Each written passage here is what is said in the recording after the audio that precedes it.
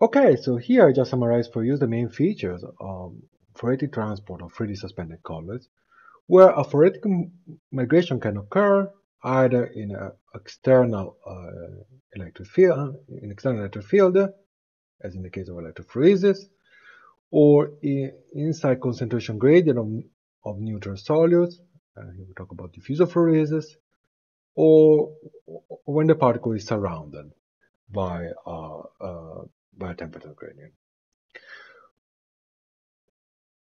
For electrophoresis, the particle moves in the direction opposite to the electric field if its zeta potential is negative, while positively charged particle follows the direction of the electric field. For diffusophoresis, transport always occurs up the concentration gradient. And finally, for thermophoresis, the direction of the phoretic motion is given by the sign of the Sorey coefficient, where a migration towards the cold region, so in the case, where our Sorey coefficient is positive, is typically much more common in the experiments. And the opposite essentially happens for fluid transport near a fixed surface. That is the case of electroosmosis, diffusive osmosis, and thermosmosis. Okay, so we now come to the last part of my seminar, where we are going to use the knowledge we gain about phoretic transport, electrophoresis, diffusophoresis, and thermophoresis, in order to fabricate colloids that are able to move in autonomous fashion. Here the step from phoresis to autophoresis or self-phoresis is fairly trivial. Instead of applying an external electric field, an external concentration gradient, or an external temperature gradient, we use particles that are equipped with surface patches, which interact with the medium and generate themselves this gradient or electric fields. So a key aspect is that the gradient is local and move or rotate together with the particle.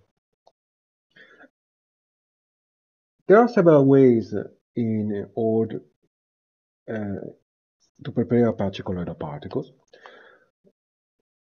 where one can either dry a monolayer of commercial beads on a glass slide and then deposit a layer of metal onto one hemisphere using an evaporation unit or a sputter coater. And this can be done straight down or at an angle as illustrated in this cartoon here, so that the coverage is controlled by shadowing effects.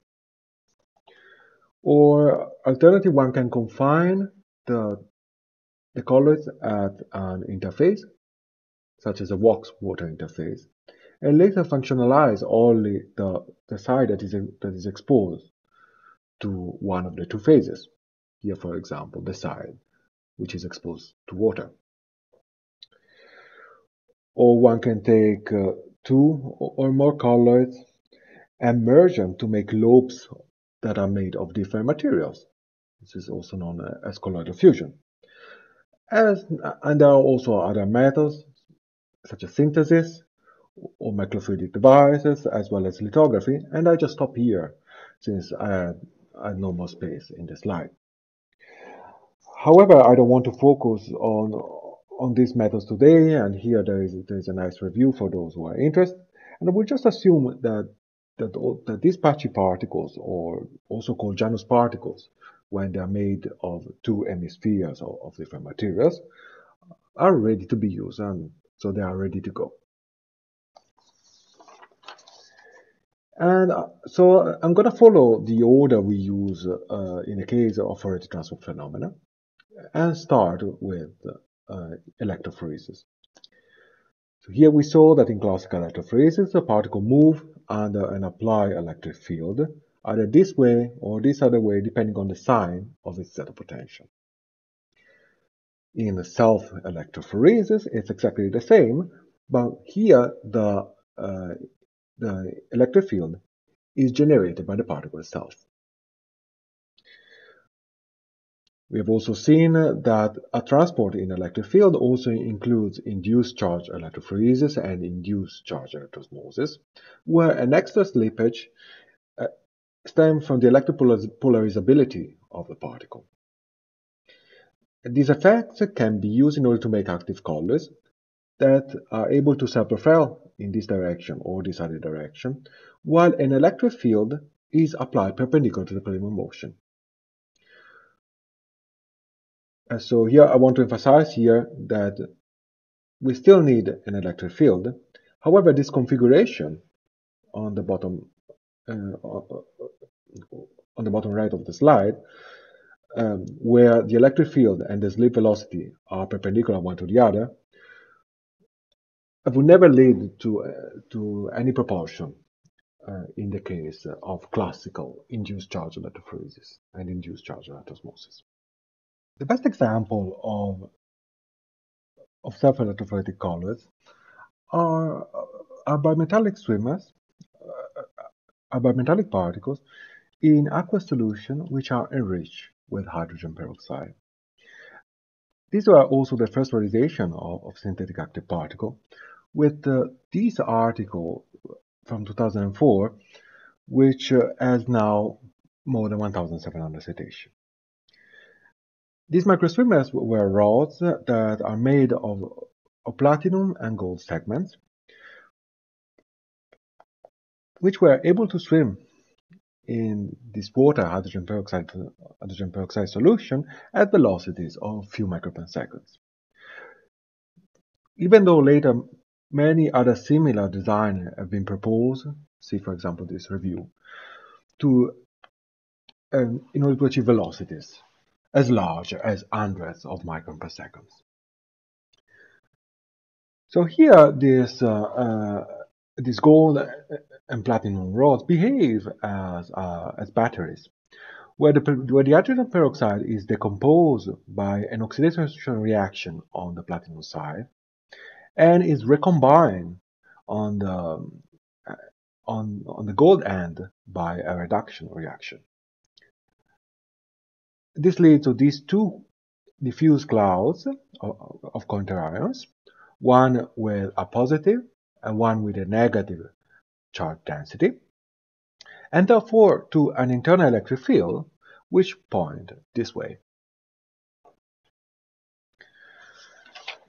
Since the rods have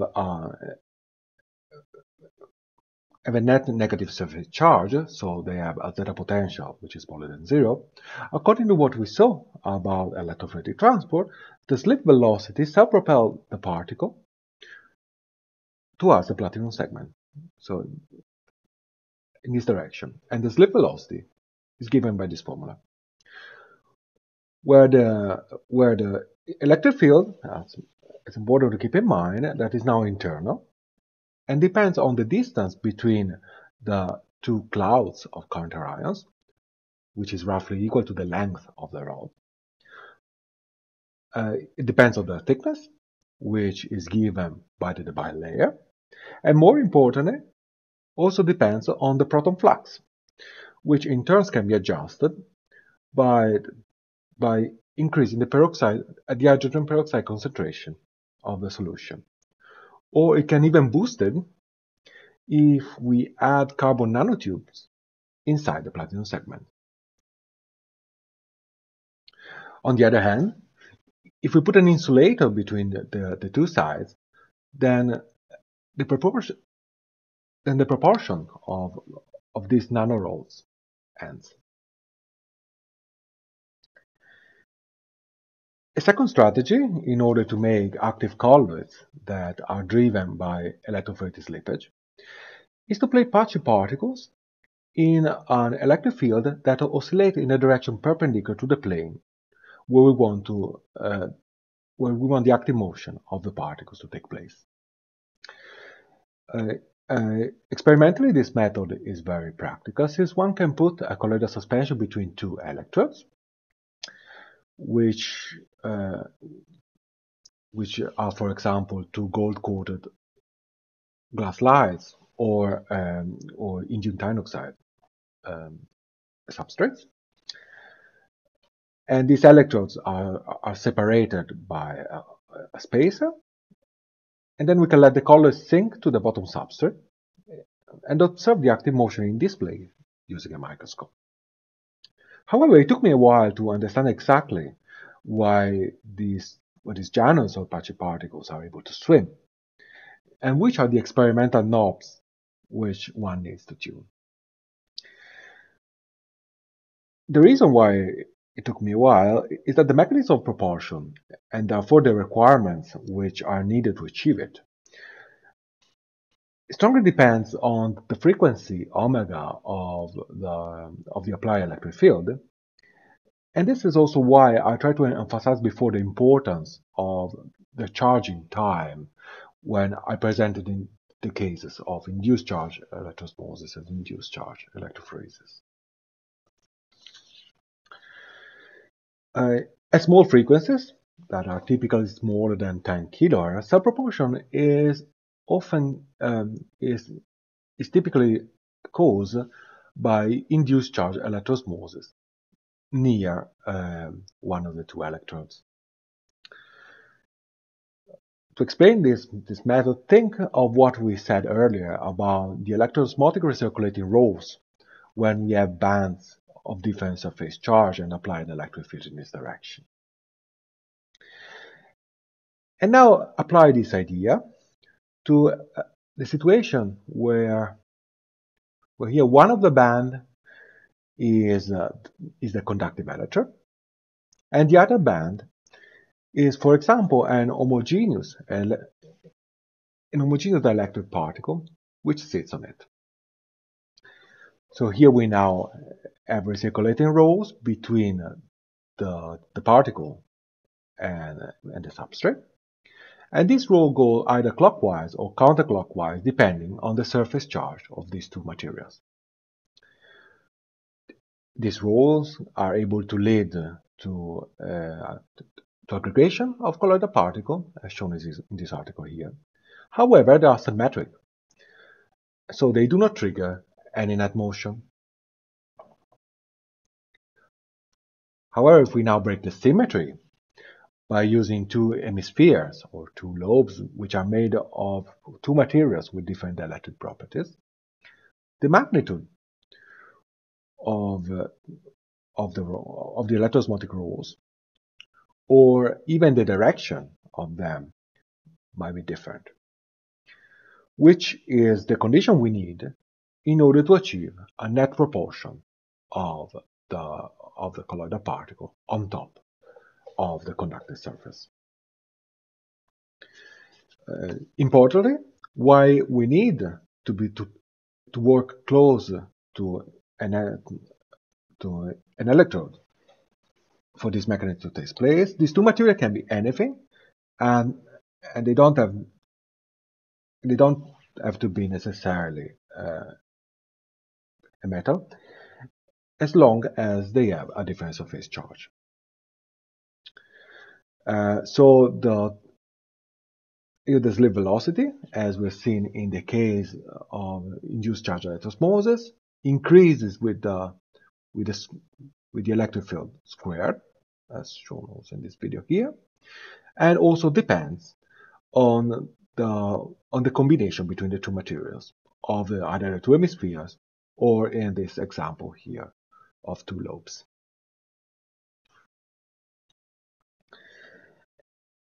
Also, since the particles are driven by unbalanced electroosmotic flows near the underlying conductive surface, we need to make sure that the frequency of the electric field is small enough so that the electrical double layer of the electrode is able to form entirely, or at least partially. This is the typical charging time of the electrode.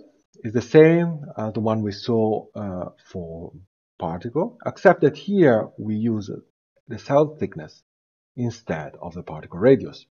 This charging time is often of the order of 100 Hz, so that our cell propulsion due to induced charge electroosmosis works in these two regions, where the electrode double layer is fully built up, or where we have only a partial build-up of of the screening clouds.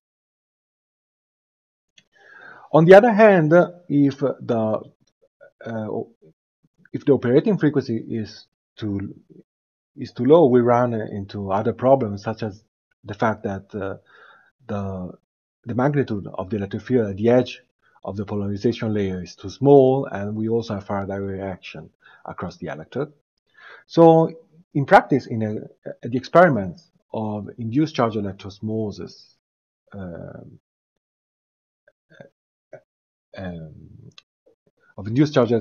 proportion are done in a frequency range where we typically have a partial buildup of the electrical double layer of the conductive substrate. So if we have partial buildup, our slip velocity is going to decrease as we increase the operating frequency, as shown in this plot here.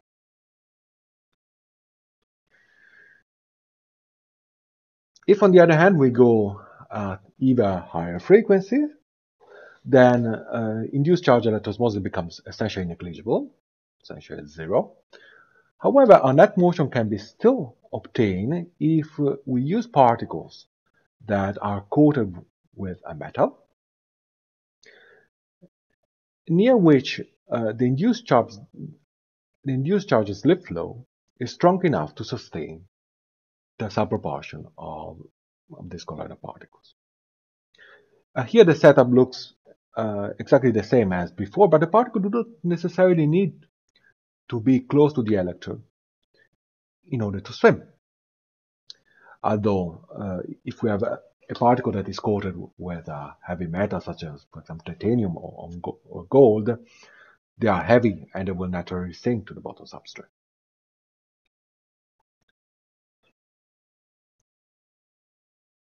And like in the case of induced charge electrosmosis, also for induced charge electrophoresis, that is this mechanism here, the slip velocity increases with the electric field square that is applied in the perpendicular direction. However, the main difference is that now the particles are propelled, are driven by their own slip flow.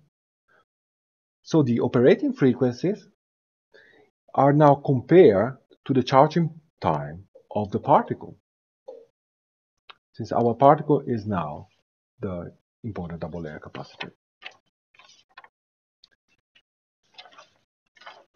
And so here, analogously of what was seen before, if the operating frequency is smaller than the inverse of the charging time of the particle, so here note we have the particle radius, we have a full buildup of the electrical double layer. Then at frequencies that are comparable to this charging time, we have a partial buildup. And finally, if the frequency is much larger than this charging time and becomes comparable to the inverse of the typical diffusion time of the ions across the bilayer thickness, then in this situation we have no buildup at all, and therefore we can't have any subproportion.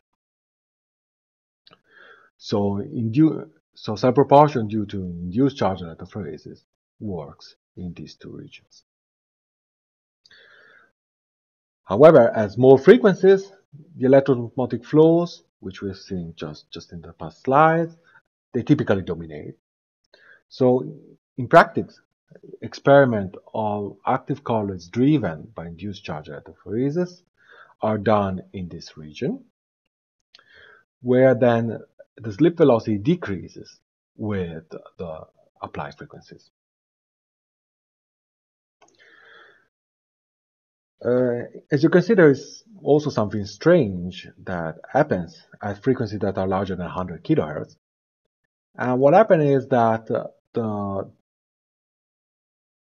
that in this region, the direction of motion changes, and subproportions start to occur with the metal heading instead of with the electric hemispheres heading. The reason for this reversal, or reverse-induced charge electrophoresis, is actually unclear, but is somewhat related to diffusion time of ions across the particle perimeter. I think there's been a lot of speculation. However, I'm not aware of any conclusive experiment or theory about that. Okay, we now move on with our list, and we've seen that homogeneous particles migrate up a concentration gradient of solutes due to diffusophoretic transport. If we switch from diffusophoresis to self-diffusophoresis, this means that particles are able to generate themselves this concentration gradient by means of some sort of reactive sites, one or several reactive sites, on the surface of the colloid. And here think, for example, of a bed which is equipped with an enzymatic patch, which is able to produce some sort of product particles at a given reaction rate. In experiment, the most popular example of allegedly self-diffusophoretic particles are catalytic colloids that are similar to the bimetallic gold-platinum particle in hydrogen peroxide solution, but in which the gold side here is replaced with an inert material such as silica or polystyrene. And here there is no longer any reduction reaction, and therefore there is no longer any electric field, but we're only dealing with the decomposition of hydrogen peroxide in the vicinity of the platinum cap. So we have gradients of reactants and reaction products in this direction, and the particles self-propel along the axis that link the poles of the two hemispheres at velocities that is typically given by the concentration of hydrogen peroxide in the bulk. So experiment with these type of particles are very simple, and I will show you an example during the exercise part of this lecture. So here it's enough to sputter some platinum onto one hemisphere of the colloid, then put them into a water hydrogen peroxide solution, let them sediment onto the bottom substrate of an observation cell, and look at how they move using a conventional microscope. The particles, as I said, are faster and faster as we increase the hydrogen peroxide concentration. The fact that the experiments are so easy made the system very popular across several groups studying artificial active matter. However, in spite of this, there are still many open questions which concern the underlying propulsion mechanism.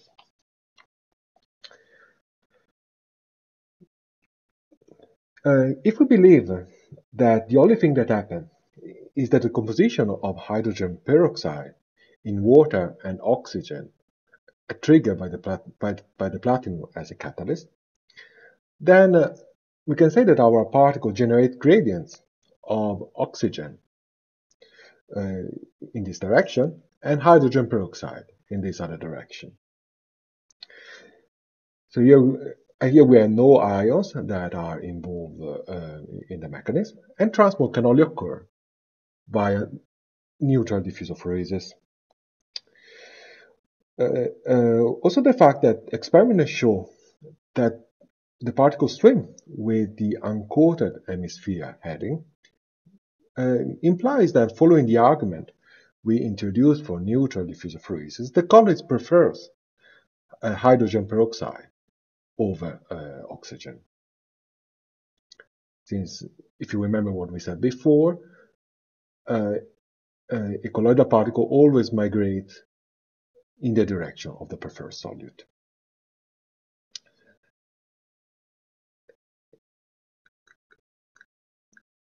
This velocity is proportional to the absorption length, to an effective absorption length square, inversely proportional to the viscosity of the medium, and also proportional to the concentration of hydrogen peroxide in bulk.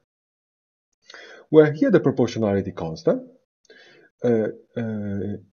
increases with the reaction rate, that is the rate at which the hydrogen peroxide is decomposed across the platinum cap, and and decreases with the diffusivity of hydrogen peroxide. In fact, if we increase this ratio, the gradient of H2O2 across the particle becomes steeper and steeper, whereas if the hydrogen peroxide diffuses faster, then these gradients are smeared out due to this diffusivity.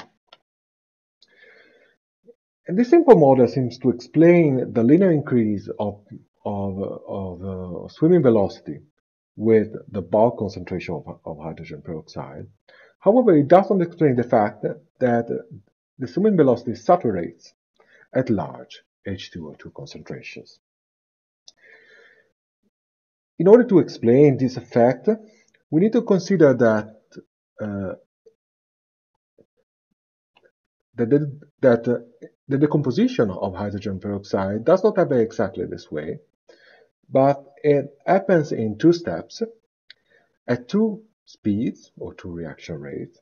So an effective reaction rate must be considered in order to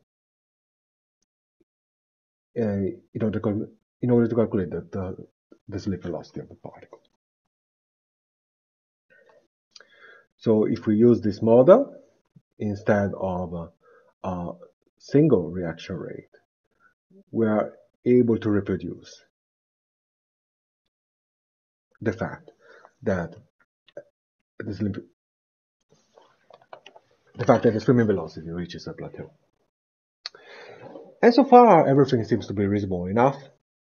However, recent experiments show that the magnitude of the swimming velocities calls for a large value of slip length, of lambda, which is not really compatible with absorption processes that are due to van der Waals or excluded volume interactions.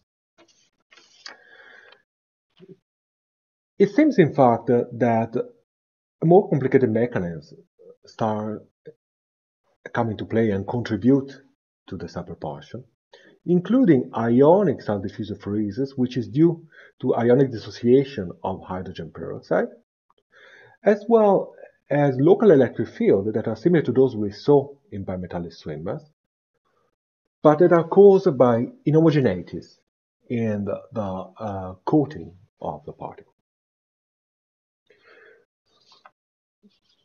All in all, we reported that the proportional velocity changes by more than one order of magnitude, depending on the experimental tweaks, such as whether we evaporate or spatter the platinum coating, or whether we use stabilized or non-stabilized hydrogen peroxide. So obviously this tells us that the mechanism of self-propulsion of these catalytic swimmers is full of subtle and unexplored details, and I think that you will see more details in the lecture of Julian Simkin. Okay, we have now come to the last type of autophoretic particle I want to talk about today. There are particles that are driven, that are self-driven due to self-thermophoresis. In classical thermophoresis, colloidal particles move toward cold or hot region depending on the sign of the atmospheric coefficient, and we have seen it in the last minute. On the other hand, self-thermophoretic particles are able to generate themselves a thermal gradient in the surrounding under an external illumination because they are partly coated with a light-absorbing material. A typical example is that of silica particles that are half-coated with few nanometers of gold, are dispersed in water and illuminated by a laser beam. Here the gold hemisphere absorbs light, heats up, and establishes a local temperature gradient, which is a function of the absorption cross-section of the cap, the illumination intensity I, the thermal conductivity, and the particle size, which obviously gives also the size of the light absorbing area. As a result, the slit velocity follows what we said about thermophoresis and is proportional to the gradient of temperature times the Sorel coefficient times the diffusion coefficient of the particle. Where here the sign of this Sorel coefficient can be interestingly changed by adding surfactant, which leads to either the color swimming towards the gold side or with the uncoated hemisphere heading. And the great advantage of this method is that this temperature difference and therefore this velocity can be tuned in situ by adjusting the illumination power. However, the drawback is that the intensity which are required to obtain slit velocity that are of the order of a few microns per second are fairly large, which means that either one look at the motion within a very small area, in this particular experiment 8 to 10 micron, or one finds a way to follow the particle with a laser beam using a feedback mechanism. On the other hand, smaller illumination intensity can be used to drive particle to activate the south proportion of colloidal particle, provided that the propulsion mechanism is different from thermophoresis. So here we are no longer talking about thermophoresis or soft-thermophoresis. We're talking about other mechanisms of propulsion which are driven by light. Here, for example, one can disperse colloids in a binary mixture, which is characterized by a lower critical temperature, so that heating a cap triggers a local demixing in the fluid next to the coated hemisphere. Or one can use swimmers in a hydrogen peroxide solution, that's what we saw before, but where the catalytic reaction is only actuated upon light illumination. Here, hematite is used in place of platinum, and hematite triggers the decomposition of hydrogen peroxide under illumination with UV or with ultraviolet light. Or finally, one can place colloids at a liquid interface, such as a water-air or a water-oil interface, and promote Marangoni stresses under illumination with laser light. You will hear about this experiment, I guess, in Lucio Caesar's lecture. So finally, I summarize here the type of microswimmers we have looked into in the last half an hour or so, their propulsion mechanism, and the main requirements in case you are interested in setting up an experiment. And note that all microswimmers must be patchy, so this is a requirement which applies to all these methods. This leads me to the conclusion of this lecture. So in the last hour and a half, we saw that slit flows are able to promote direct phoretic transport of micro and nanoparticles in electric fields, in concentration gradient of neutral or charged cavitary species, and in gradients of temperature. So after that, we have replicated this type of interfacial transport in an autonomous fashion, where autophoretic motion is achieved when local gradients are autonomously produced by particles that are equipped with surface patches. So here are some interesting review about the topics. These two are about fluid transport in small channels. These two are very interesting review on phoretic and subphoretic phenomena, whereas these are more specific on thermophoresis, induced charge electrosmosis and induced charge electrophoresis, and catalytic microswimmers. You find all these references in the notes, which I uploaded online, together with other articles that I deem are of interest.